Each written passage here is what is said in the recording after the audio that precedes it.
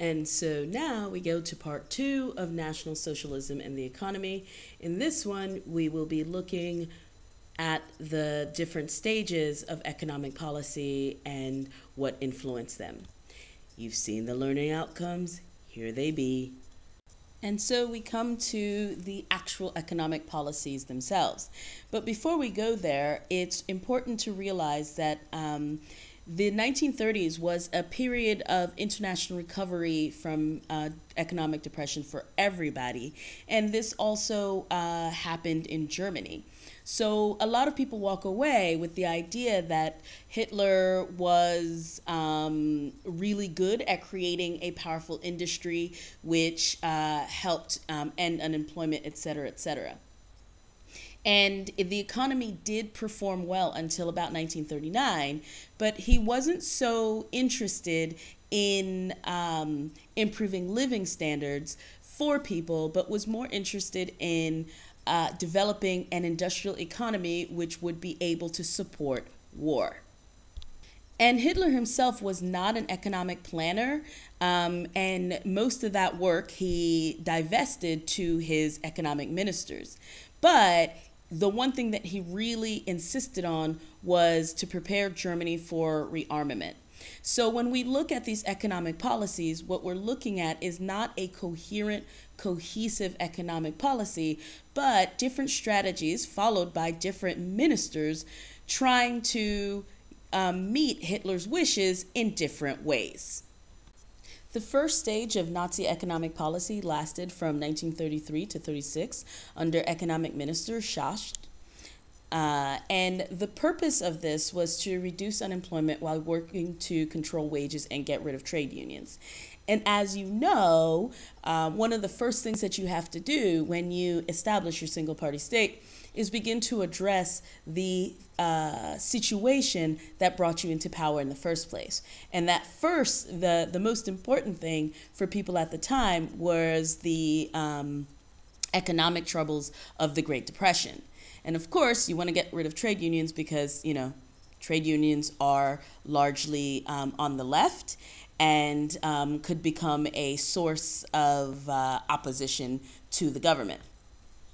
And so, however, we can say here that the actions and implementation of this was more practical than ideological. And again, Schott was the economics minister. And this guy had been, or still was, a really important banker during the Weimar Republic. And during that time, he had shown great skill in working with the economy. He was the guy behind the plan that stabilized the German currency after the hyperinflation. And he was not a Nazi, but he actually founded the German Democratic Party. He wasn't a Nazi, but he was very interested in making Germany great again. And basically he said he would do anything to do that and join up with anybody to do that. And the other thing about him is that he had been really instrumental to Hitler's rise because in the early 1930s, he had encouraged the major industrial companies to support Hitler with money and votes. And so this support from the industrial sector was one of the prongs that really helped Hitler to rise to power. And one of the things he did as economic minister is he established this organization called Organization of Industry. And it was made up of businesses and employers associations and finance houses. And its purpose was to increase trade and industry. And it worked really well because it was an organization of essentially the elites of industry. And it showed that, I guess, Germany was working to improve its economy and its industry, and we have a concerted effort happening. Therefore, this really helped because it increased foreign investment. People started giving Germany loans again, loans that could be used to invest in its industry and kind of jumpstart everything again. He also believed that the government should tax, but that the taxes should be fairly assessed. So you don't want to tax so heavily as to create a burden on those who could least afford it. And it should be reinvested in productive ways. And one of the other things that he was able to do was to create bilateral trade agreements between Germany and the Balkan states. A number of these states will later on join with Germany in World War II, and with South America. And so this provided Germany with cheap raw materials to feed her domestic industry, and in return, these countries who themselves were suffering from Great Depression received income, because what they primarily did provide initially was raw materials. And but this also meant that Germany was investing in those countries and therefore jump-starting and boosting their economies. And they also had access to German manufactured goods, which they could not produce themselves. One of the most important things that Schott put into place is this new plan, which was implemented in September 1934. And its purpose was to regulate imports and direct foreign exchange to the important sectors of the economy. So the idea is to kind of limit imports in some ways so that you have more money staying within the country, and then directing the money that they received, especially from selling their own goods, into the sectors of the economy that would do the most good, that is, would be the most beneficial to the economy. And so one of the other main things in doing this is to decrease unemployment. And the idea, of course, is if people are unemployed, they are not spending money. And spending money is kind of like has that multiplier effect, which then would provide income to industries, who would then be able to employ more people, who would then have more money, etc., etc. And it had a two-prong program. In addition to they had a two-pronged program to decrease this unemployment, in addition to rebuilding the important economic sectors. One was public spending, and the idea is to create public works projects such as road repairs, forest clearing, building new schools and hospitals. This is when we have the Autobahn being set up in place, and this meant that you actually have deficit spending by the government, but by putting money in people's hands, you have that multiplier effect happening. You will then be able to reduce that deficit spending through increased income from taxes of employed people. And then the other thing is they established this National Labor Service. And the idea here is young men between the ages of 18 and 25 were required to work for the National Labor Service for 6 months. And this provided, of course, with a cheap source of workers, but it also trained them in basic skills. And that way you could also put them to work where you needed them to. And this allowed you to increase the skill level of your society and then be able to have them enter into other sectors of the economy to improve it. But by the end, they couldn't continue to import food and industrial raw materials. And so brings us to the next bit, rearmament. Hitler's main objective was increasing the military strength of the country. And Schott knew that he had to provide some money for this rearmament.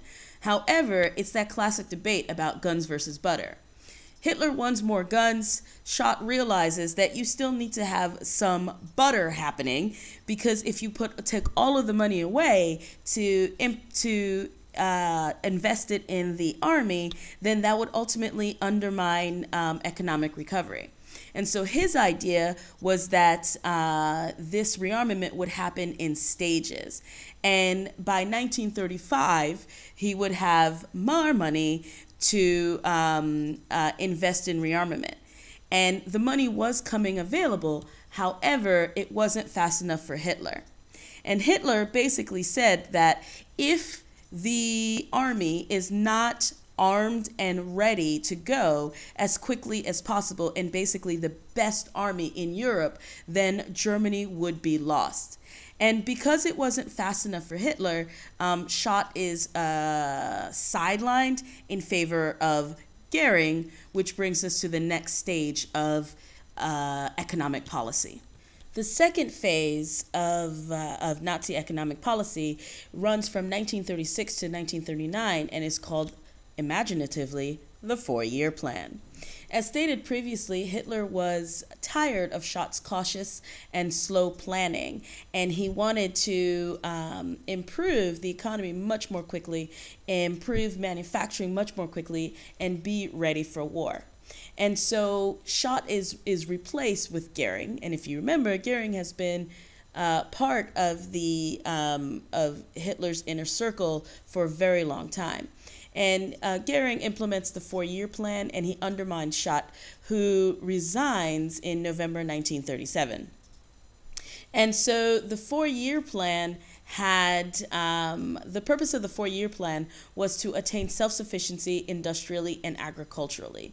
So this was to achieve autarky. And in order to do this, one of the first things is stricter import controls. That is, limiting the amounts of goods, especially manufactured goods, imported into the country. And this would help support German manufacturing. And then the other thing, of course, is tighter control of the labor force. So essentially, you need the labor force to be working for you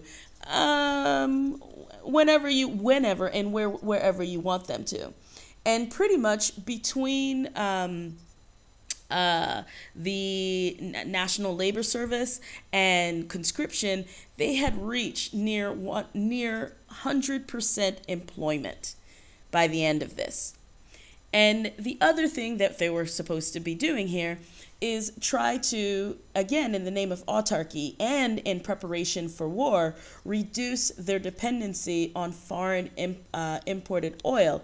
That is, they have to develop alternatives for oil for oil and other important items, such as, for example, motor oil was developed to work in manufacturing industry, and that meant that they reduced their dependency on importing oil from the tropical areas. These are colonies controlled by other Western European countries, and these tropical oils were needed to grease the machinery, literally, so that they wouldn't fall apart during production. And then by 1935, they were supposed to make clear preparation for war. So that is a shift toward a more industrially, military good oriented economy. I'm sorry. Ultimately, there was a steady spending on the military. So from 1.9 billion marks in 1936 to 32.8 in 1938. And you can also see, looking at the graph below, that unemployment also fell dramatically in terms of, from 1932, 6 million unemployed, and by the second half of 1938, you have 200,000 unemployed. There was some progress made, but they did not meet their goals for producing synthetic rubber and synthetic fuel, and for efficient use of low-quality coal and iron ore. So by the time we get to the eve of war, Germany is still importing a third of her industrial raw materials and importing 19% of food. And so this is going to make her quite vulnerable ultimately. Which brings us to red letters. Yay! Looking at these two charts, what do they say about the extent of economic recovery and government economic investment? The first one in the upper left looks at the growth in German manufacturing, And so that index of 100 in 1936 means that 1936 year is set at like kind of the zero mark. So you can see what years were above or below, right? And then the second graph looks at the average wage rates of industrial workers. Have fun. Which brings us to the third stage, and this is from 1939 to 1941, after World War I had begun, when Germany's war-fighting strategy is the Blitzkrieg, which means lightning war. And here, the purpose of lightning war, this was their strategy at the beginning, and we'll talk about this more when we talk about World War II, is a way to achieve military victory by not fully mobilizing the economic resources. And so the idea is you strike hard, you strike fast, and you give it all you have, and you win, so you don't have to go into total war. And so with this Blitzkrieg, Germany was able to absorb Poland, Denmark, Norway, the Low Countries, and France. And in this case, so bringing us up to here, and this is why they're able to do it, arms spending went from 0.8 billion marks in 32 to 17.2 billion marks in 1938. And so what you have seen from the previous chart, this seems that it's contradictory to the numbers that I gave before.